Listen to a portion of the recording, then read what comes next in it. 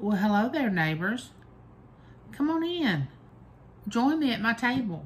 Let's sit down and have a discussion.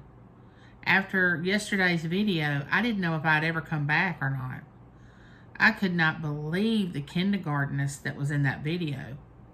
But you have to start somewhere, and it's out there now, and I can't take it back. So I hope you all got something out of it. And the feedback that I got from you all was so sweet, because I know it was kind of rough for y'all to watch, because I went back and looked at it and thought, sweet Jesus, how in the world did I post that without laughing or just going, I'm so embarrassed. But you know, it is what it is, and I feel like it's going to get better as I keep going.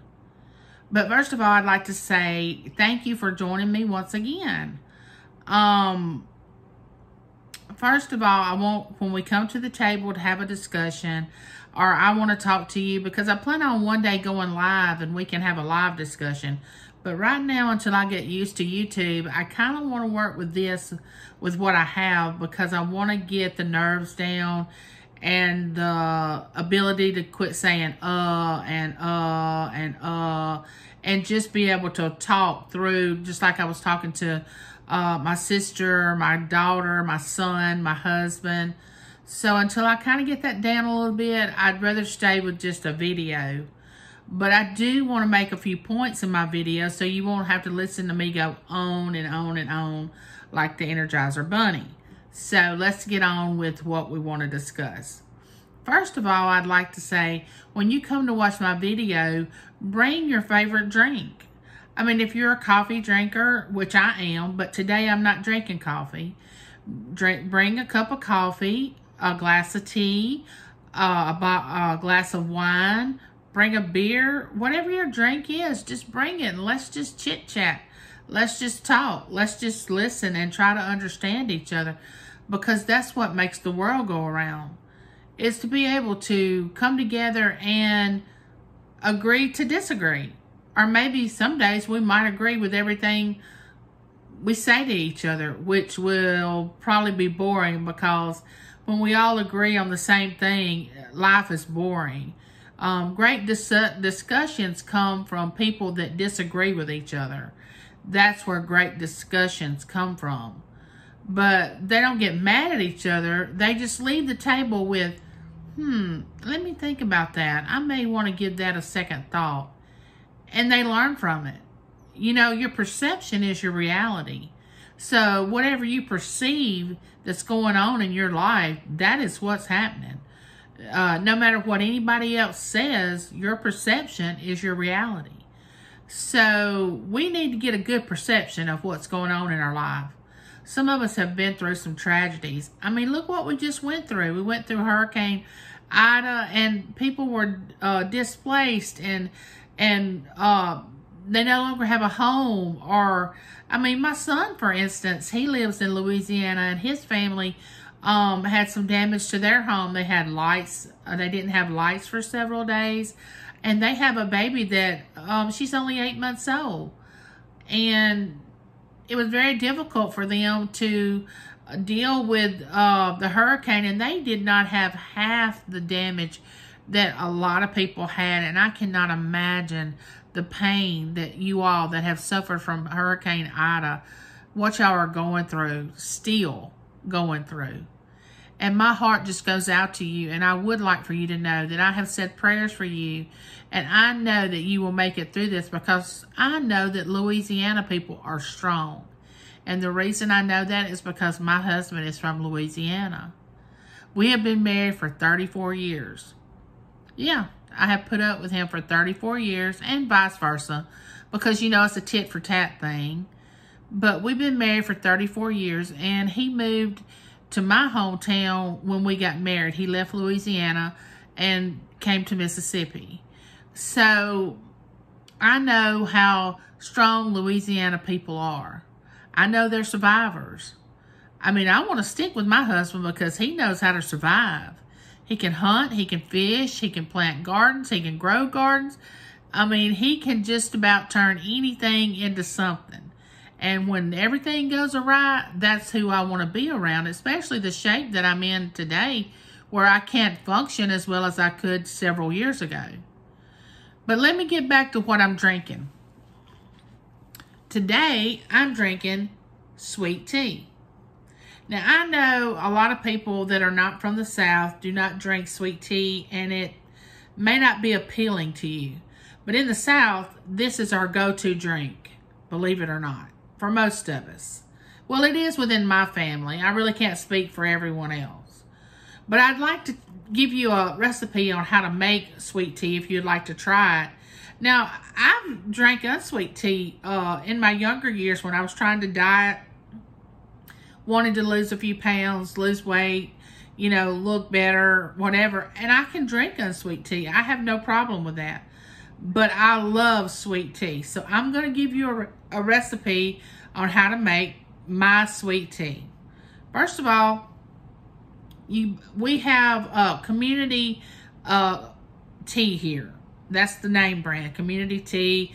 And then we have Lipton, and we have different brands, but we use Community and Lipton and Louisiana tea. But you can take any tea bags that you want to use.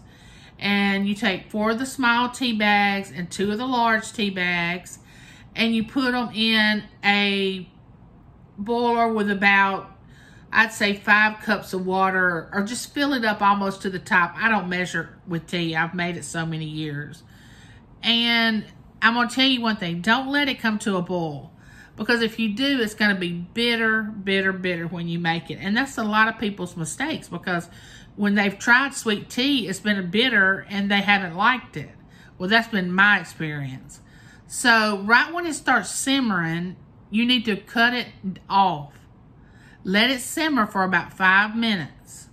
Once that's done, you take a gallon tea pitcher and you strain your tea into that pitcher with 2 cups of sugar.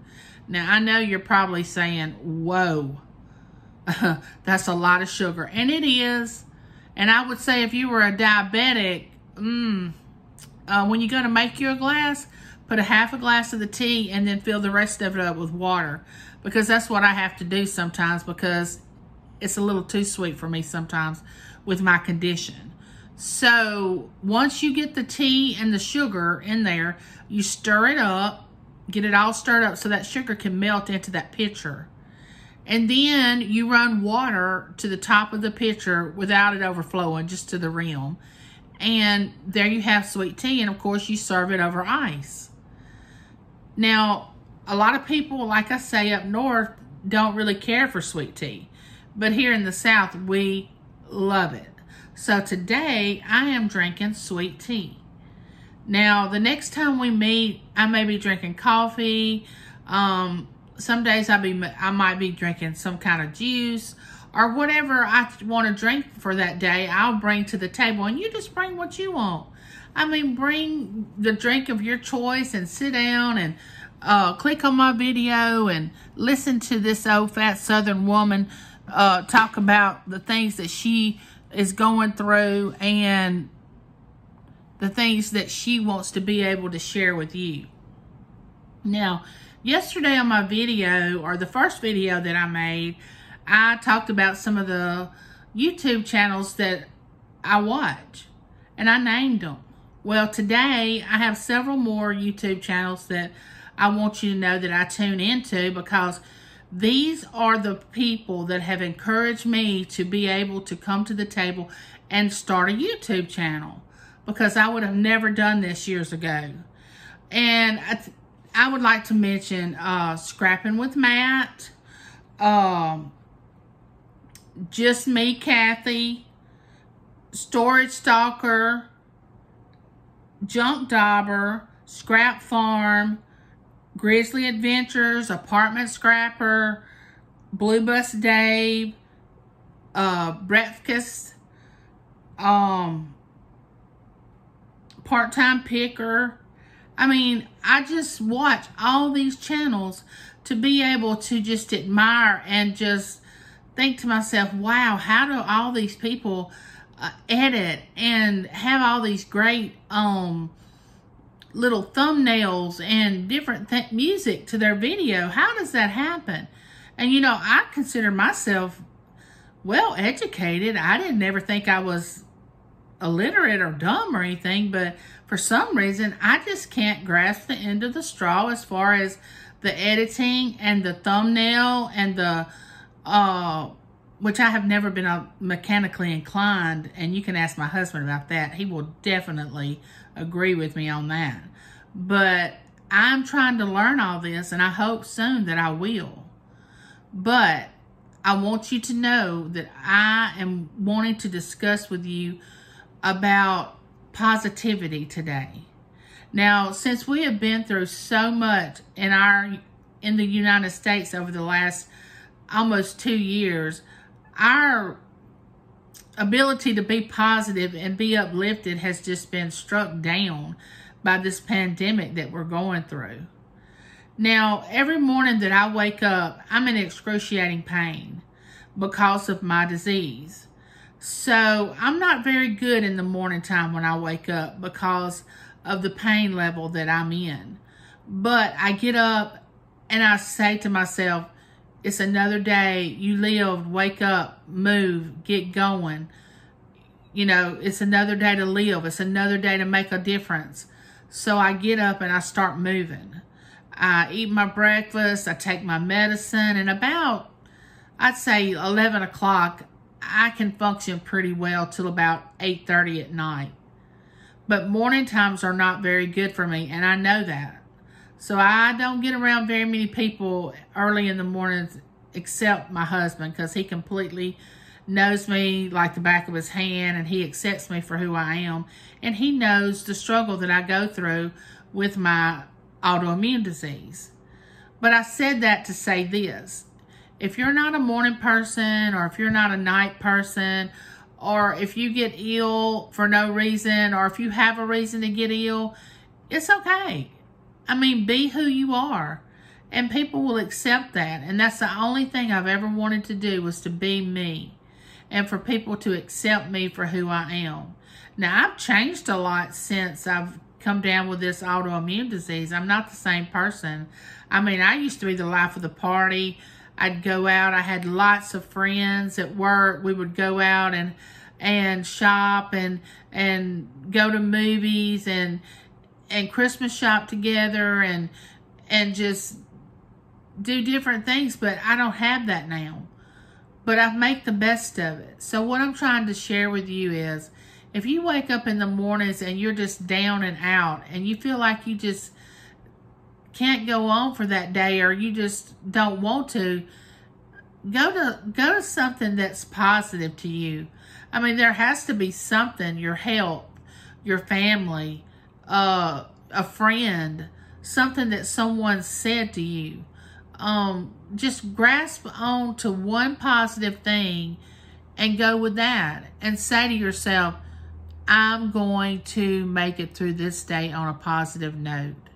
Now, I know that that's hard sometimes, and I know that the pain that some people has went through is that little something is not going to make a difference.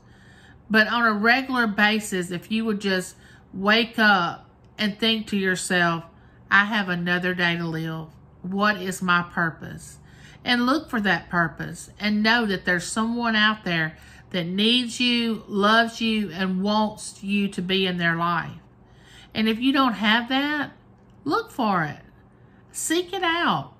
Know that you are valuable enough for someone to care about you, to want you in their life.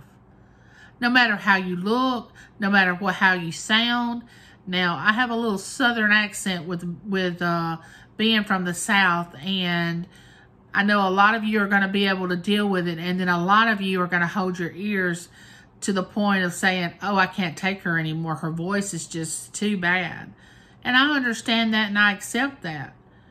And I hope that you will continue to give me a chance to bring to you things that you may not have thought about, or things that you can giggle about, because I hope that I say funny things sometimes, because especially my trips to the doctor, I always try to turn that into something funny because it's so negative when you look at it from the world's view.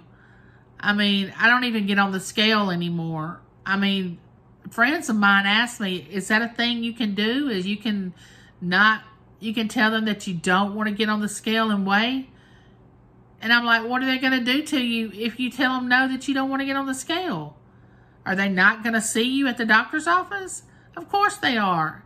And now that I've gained so much weight, when they say, would you please step up on the scale? I say, no, I don't want to weigh. I know I'm fat. I don't want to get up there. I mean, I have that right to say that I don't want to get on the scale, and I don't get on it. And so when I go to doctors, I try to find some kind of humor in it, because if I didn't, I would be depressed all the time because of the many things that this autoimmune disease has done to my body. It has just about destroyed it. But I'm here to tell you, you're worth something. You are worth a lot. And maybe you haven't recognized it, or maybe you haven't decided in your heart or in your mind that you are. No matter what happened to you in your past, because I can assure you that if I ever talk about my younger years growing up, that it would just make the hair on the back of your head stand up. Because I've been through some things that are, you know, survivable, but ironic and weird and sad. And I mean, and like everybody has. Everybody's been through hurtful times, abuse, just different things that they could talk about. But I'm here to tell you that I'm here to listen, for you to be able to confide in me, to know that I would listen to you about anything that you would tell me or say or have to say, because this is an open discussion here at my channel. You can inbox me. You can email me. My email address is on my channel, so you can email me anytime you would like to.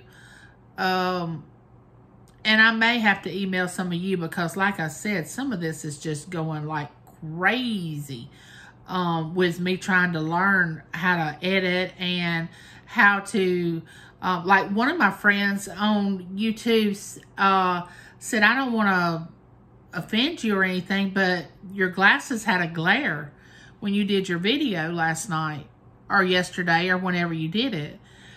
And I was so thankful that she sent that to me and was able to share that with me, because I do not mind constructive criticism. I'm okay with it. And today, I hope the lighting that I have, until I can figure out something better as my channel grows, I hope this lighting is not too dark, because I didn't want to glare on my glasses, because I can share one thing with you. If I don't have my glasses on, I can't see a thing. Another effect of the steroids that I'm taking. It has affected my eyesight really, really bad. So, I'm going to end this second video with, let's stay positive. Let's reach out to each other, work through whatever we need to work through, share with each other positive things, say positive things to each other, and know that there are other people out there that needs to hear your voice, hear what you have to say, and what you have to say is important. No matter how Southern it sounds, no matter how weird it sounds, someone is going to get something out of it. So let me tell you this, YouTube family, you are wonderful.